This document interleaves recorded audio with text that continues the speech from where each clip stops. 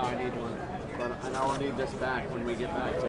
This is the outcome. This is the outcome that we have hoped for. It is the outcome we have fought for, and it is the outcome that the Constitution requires. Today's decision will change the lives of thousands of loving couples, their children, and their families in a positive and transformative way.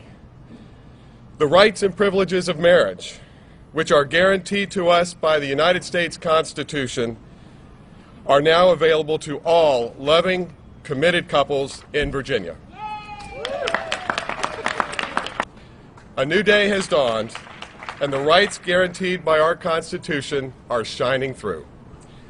All Virginians have the constitutional right to be treated fairly and equally, to have loving, committed relationships recognized and respected, and to enjoy the blessings of married life.